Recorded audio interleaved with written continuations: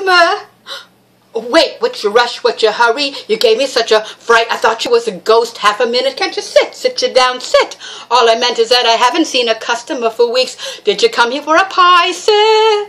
Do forgive me if me head's a little vague. Oh, what is that? But you think we had the plague? From the way that people keep avoiding? No, you don't. Heaven knows I try, sir, but there's no one comes in even to inhale. Right you are, sir, would you like a drop of ale?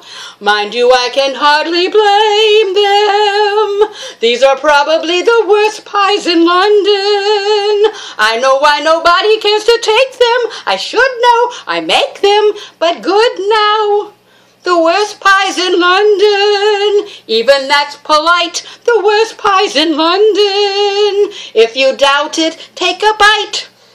Is that just disgusting? You have to concede it. It's nothing but crusting. Here, drink this, you'll need it. The worst pies in London, and no wonder with the price of meat what it is when you get it. Never thought I'd live to see the day. Men'd think it was a treat finding poor animals what was dying in the street. Mrs. Mooney has a pie shop, does a business, but I noticed something weird. Lately all her neighbors' cats have disappeared.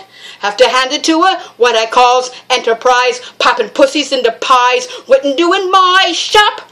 Just the thought of it's enough to make you sick. And I'm telling you, them pussy cats is quick. No denying times is hard, sir. Even harder than the worst pies in London. Only lard and nothing more. Is that just revolting? All greasy and gritty. It looks like it's molting and tastes like, well, pity a woman alone. With limited wind and the worst pies in London.